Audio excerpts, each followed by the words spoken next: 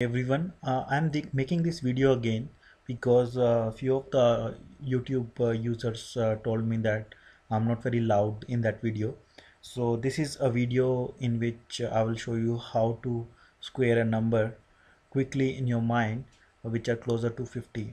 For example, let's start with 50 itself. So if I have 50 and I want to square it, I will just write 2500.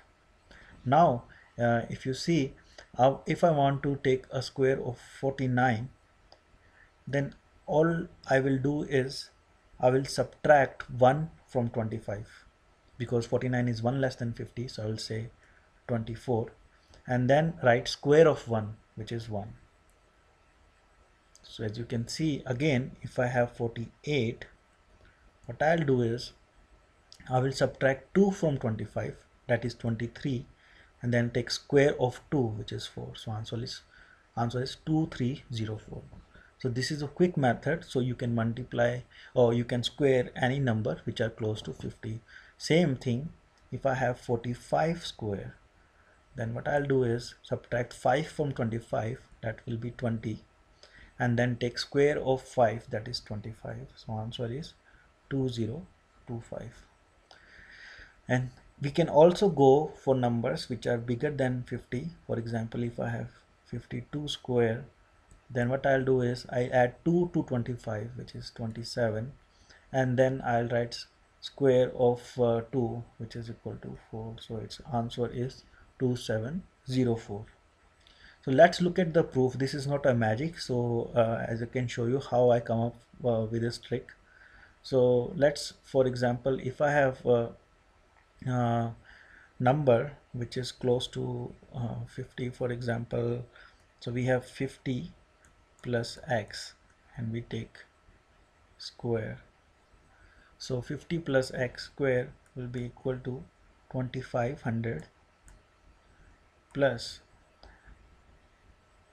100x and plus x square. So you can see that if I am taking a square of 52, then x in this case for this case x is equal to 2, and if x is equal to 2, then you can go back to the equation and say 2500 plus 2 into 100 plus 2 square. And you can see, because 2 is at the 100th place, this 2 will be added to 5, and then this 2 square is at first place, so it will come up on the last digit. So we will have 2704. And similarly, if we have number of 48 square, then x is equal to minus 2, and then instead of adding 2 here, we will be subtracting 2, so we'll have 23, and then square doesn't matter, it's negative or positive, so answer will be 2304.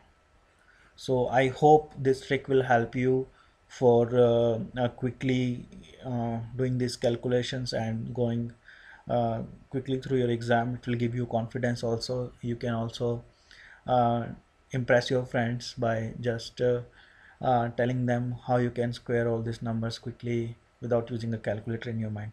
So I hope this tutorial will help. Thank you.